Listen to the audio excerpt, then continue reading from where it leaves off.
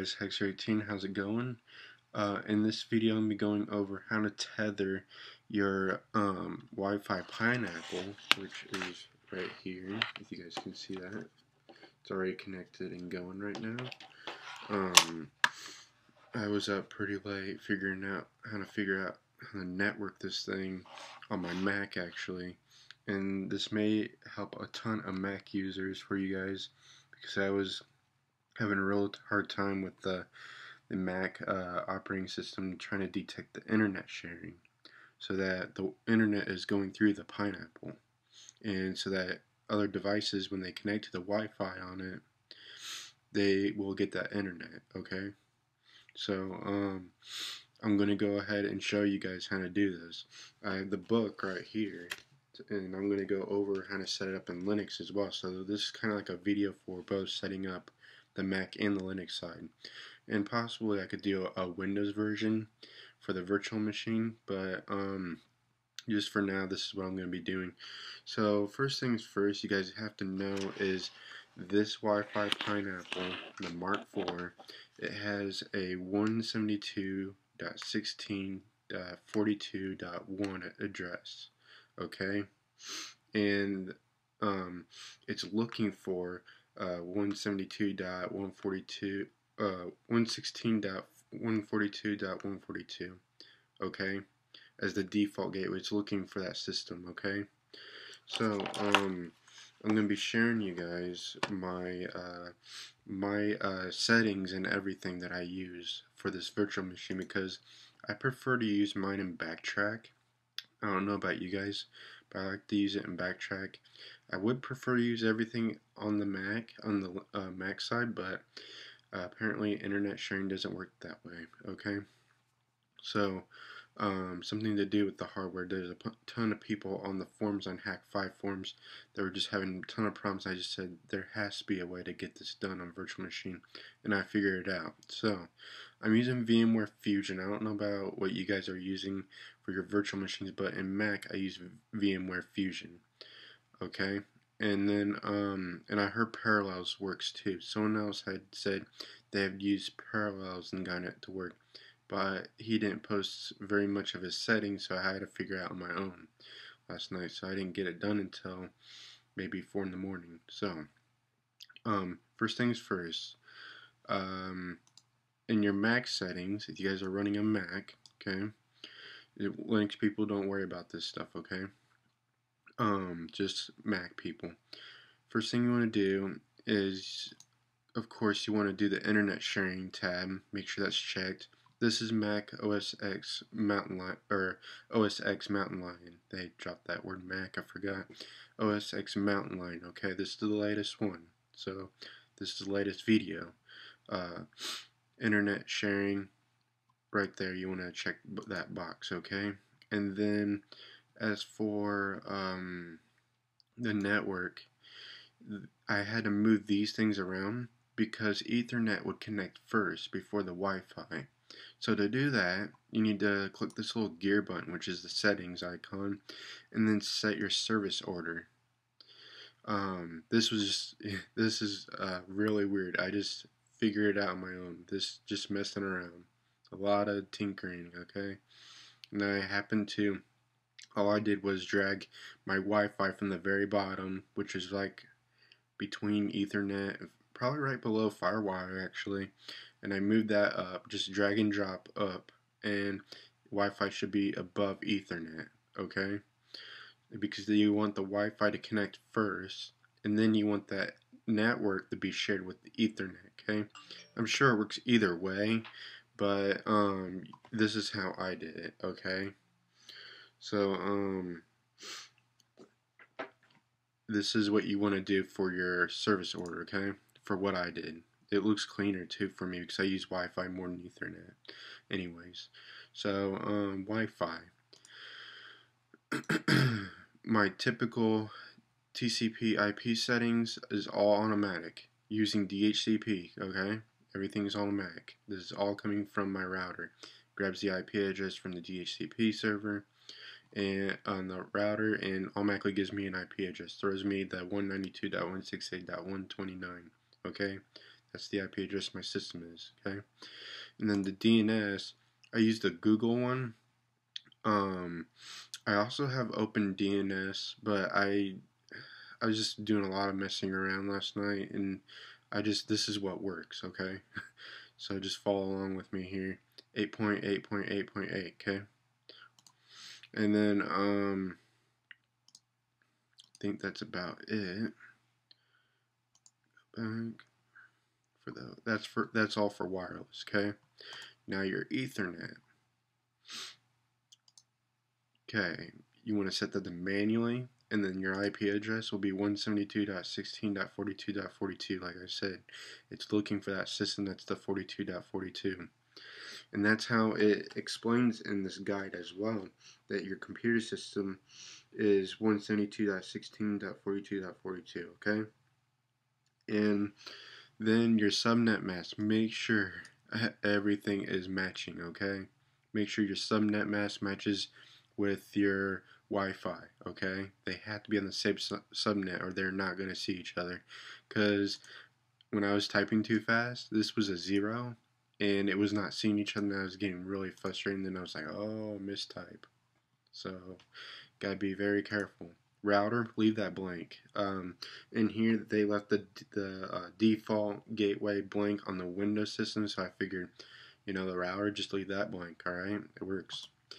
DNS, 8.8.8.8, just like they said, on the preferred DNS server for the Windows version in this book. That's what they set it for. The DNS server is 8.8.8. Okay, and then once you got all that good, just hit OK, and both of these should connect. Make sure your Ethernet's plugged in and it's all powered on. Okay, and then go ahead and close out the settings for that, because everything should be good. You already have your sharing turned on. You have your network turned on. Okay, all these are configured now. Good. Now, for the VMware Fusion or whatever virtual machine software that you use, this is what I did for my settings. And I didn't know this. It's just a lot of messing around, like I said, just last night, just looking around. You want to create another removable device. And how you do that, you're going to have to do this when you don't have Backtrack open or another system running, okay? If you're trying to do this in Windows 2, whatever.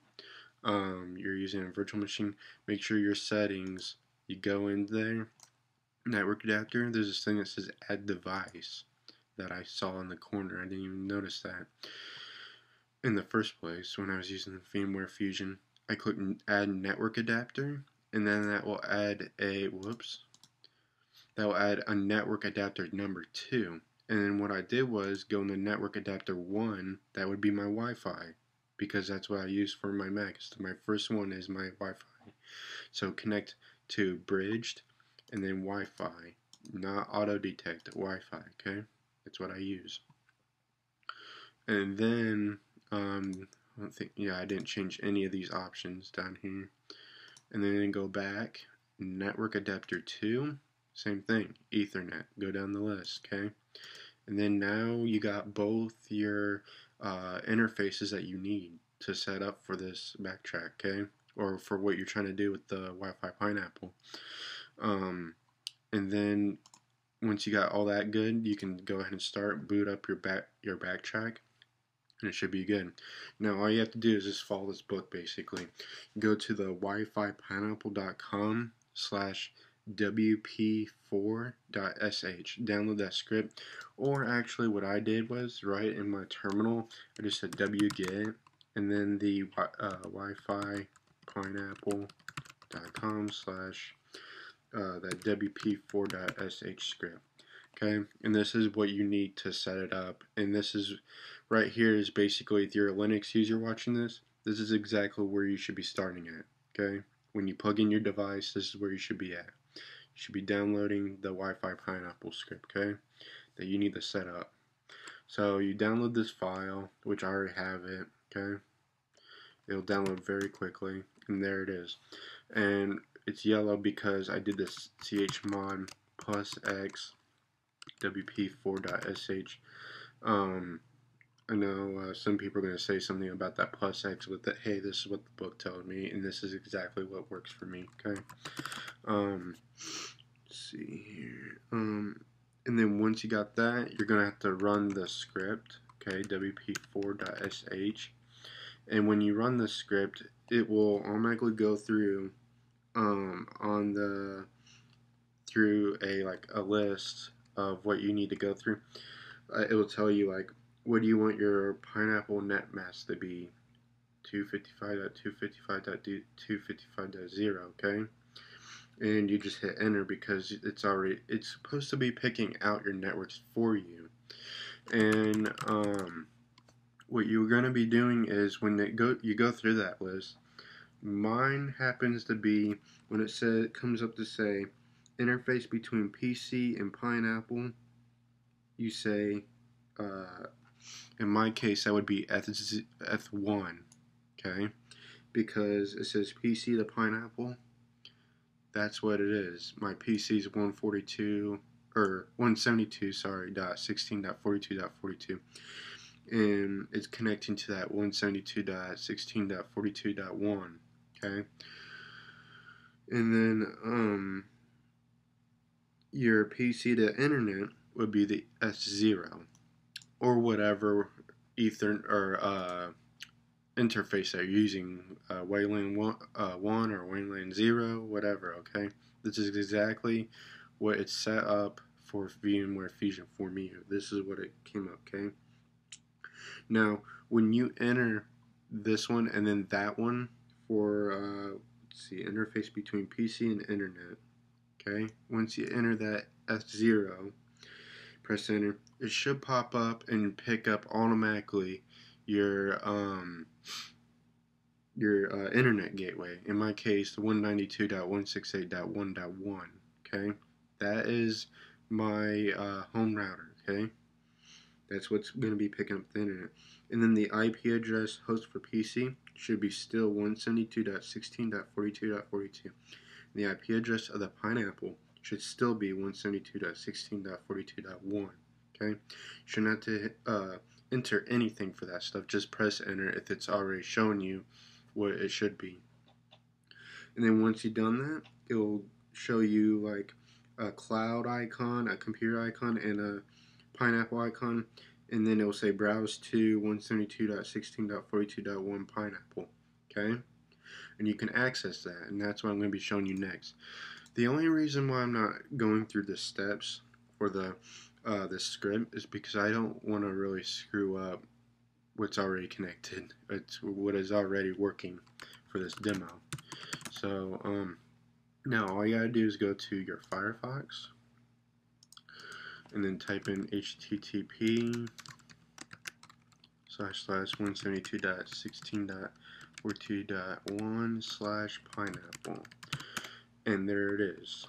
They are getting prompted for the username and password. By default, in the back of this book, it says root, and then pineapples are yummy, okay? All together. Pineapples are yummy, but I changed my password. Okay. Oh, whoops. Pineapples are. I'm not spelling it right. Apples are yummy. Okay. There's the web interface. So, other than that, that should get you guys started.